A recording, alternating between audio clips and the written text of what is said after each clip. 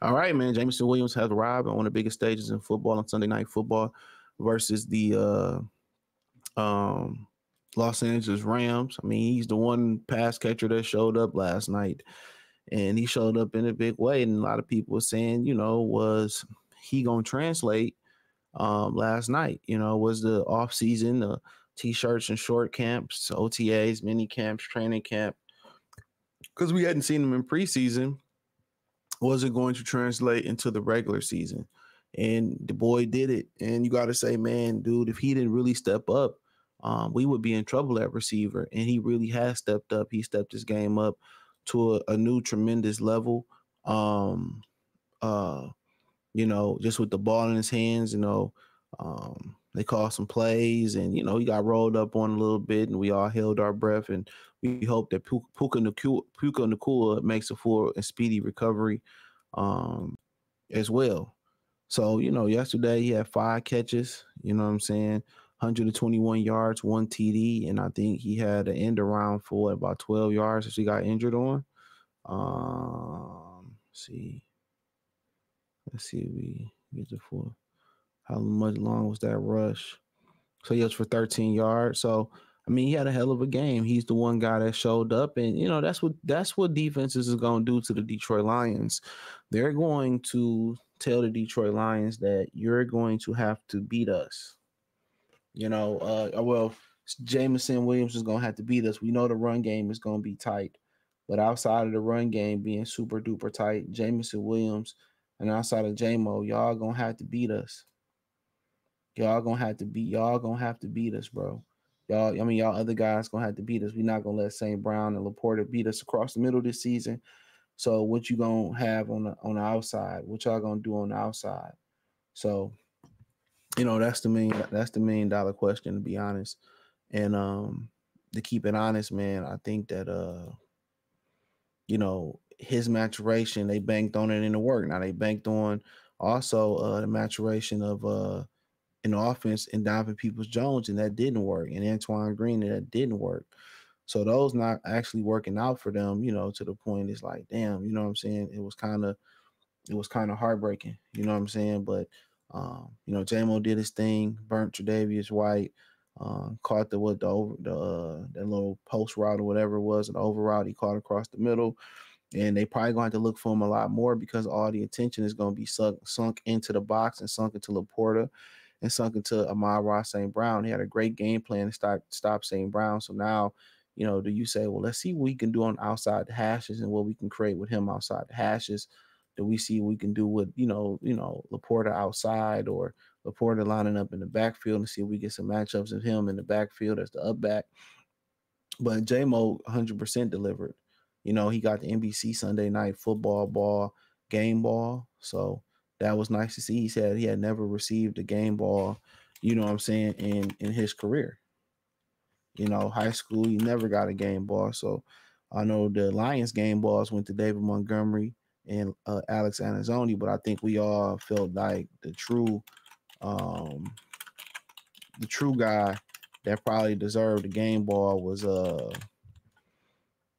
guy that actually deserved a game ball probably was J-Mo. But Dave Montgomery finished that game off strong, so I don't really have an issue with it. I think J-Mo rather had that Sunday night NBC football anyway. Um, but yeah, his explosiveness, and they got to find a way to get the ball to him. And then what's going to happen is, do people start rolling coverage to him? And then does that free up St. Brown? Does that free up, Sam Laporta? So, but I found it, I think, I forgot who said it, but somebody said it. Somebody said it after the game, and they said that Ben Johnson said this is probably not going to be our prettiest game. It was going to be ugly, and I was wondering, like, why would he say that? And I figured maybe because it's the first game and they didn't have much live action in preseason, and those 7-on-7s or 11-on-11s they had with the Giants. I mean, come on, it's no pass rush. So they came out lethargic, and even versus the Kansas City Chiefs last year, they came out lethargic. So you wonder why teams like Kansas City and you wonder why teams like that play their guys in preseason. And you see a lot of the teams that didn't play their guys in preseason. Carolina didn't play Bryce Young. Detroit didn't play theirs. Even the Rams came out a little, a little rusty.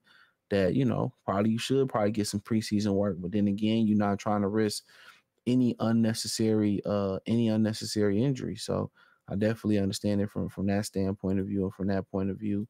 So you know what I'm saying? So I definitely understand that. So um but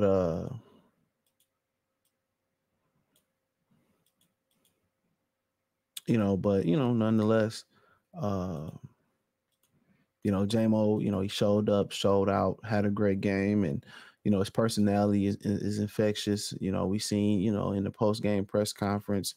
I mean, he was just so happy in that post game press conference. To just be here. And then when somebody take away the game of football from you, with the injury and all of that, it's tough. It's tough. It's real tough. So, um, it's real tough. So, but let's take a look at this. My bad, y'all. Wow.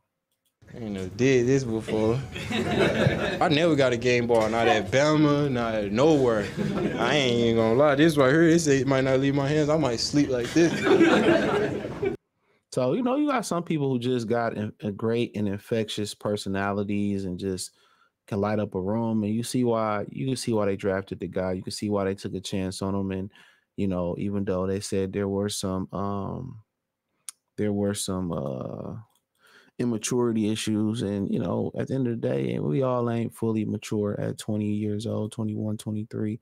You got a bunch of immature 40 and 50-year olds walking around. So yeah, but yeah, you can see why they love the guy, man, and why they drafted him. And you need those vibrant guys and those guys with a lot of personality. You need those in the locker room. So he arrives right on time and when they exactly needed him. And hopefully he can stay healthy and um you know in the whole thing. But hey, thumbs up the video, share the video, subscribe to the channel. um you know Thumbs up the video, share the video, subscribe to the channel. Check out Detroit Lions Talk playlist for more videos.